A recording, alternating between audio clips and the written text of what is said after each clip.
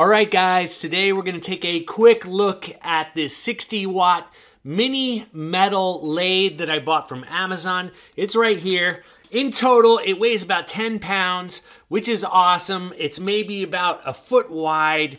Awesome as well, as long as you don't need to work with large material. If you need to work with larger material, you're gonna have a problem. There's only so much distance you can get here between your stock and your and this pin right here. So that's about maximum space you've got. Let's call it, 6 inches. So if you have anything longer, you're gonna have a problem. Also, if you look at the chuck here, it can only accommodate material so large. So it's mini, and it says that, so that's okay. As I said, it is 60 watts. It's easy to put together. There'll be some video that I include right down below of how to do that.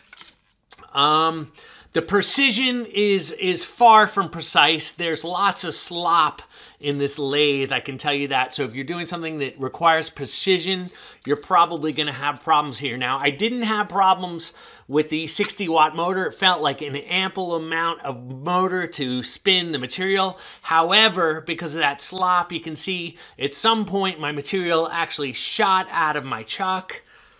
Now, I bought this on Amazon for about $320, which in hindsight is pretty expensive, considering you can kind of get a semi-professional metal grade lathe for about $450, which is ultimately what I ended up doing. Now, I haven't tested that yet. I have tested this. If you're working on really soft metals, copper, aluminum maybe, this will be fine. I actually worked on steel that was zinc coated, and I struggled. It just wasn't working well. My cutting edge was dulling, so I know for sure I was trying to do something on this machine that it really wasn't intended for. So that's on me, and maybe my lack of skill working with these machines made my experience not as good as it could have been.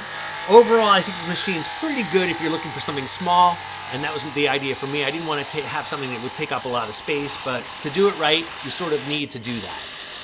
So I'm going to have to get over that problem.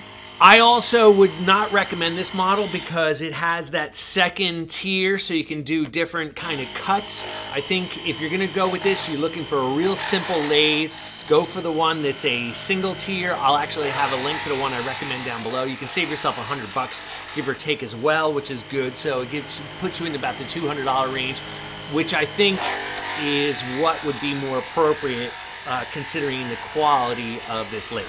Overall, pretty cool. Glad I tested it. It's not for me, and it's just not for the application I need it for. I kind of knew that. It was wishful thinking. So now I'm going to have to plunk some money down on a real lathe. Stay tuned for that review.